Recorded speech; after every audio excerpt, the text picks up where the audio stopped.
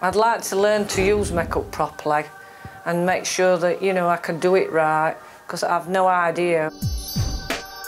Well, that's all about to change in a lesson with Lisa, starting with foundation. The main thing, Denise, with foundation is just don't cake it on. You want to look completely natural. Have a little go of that for me. Let me put some more on. There you go. So downwards, just working the colour in. That's it, good. And what does this do then? This is just going to even out your skin tone. See?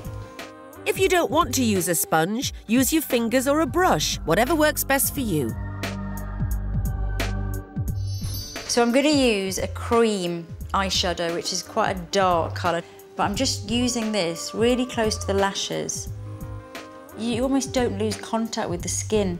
It's like massaging rather than doing that. Blending a lighter shade in the socket line defines the eyes. And you can almost do little circles again. That's it, that's really good, because it just smudges it more. As we age, eyebrows become finer, so to look younger, pencil them back in. So feel how soft, these are the strokes you want. No more than that, none of this. No, I've Wrong, realised that. wrong. And then brushing that in. You can see how soft that effect is compared to that. Right, I've learned that, that's a good lesson. And what about young, luscious lips? I'm going to use a lip brush to apply the lipstick. And why do you use a lip brush? It just goes on much easier and it's going to last a lot longer. Right. And also, when you use a lip brush, you can get away with coming a little bit outside the line of the natural lips. I'm going to make them look a little bit fuller. Now that's good for colour, but we want a bit of gloss.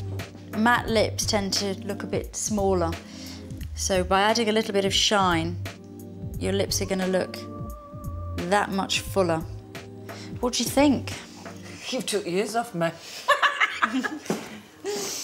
I would say this, what I look now, I look like I did when I was 30, 35. I just can't believe how I've altered.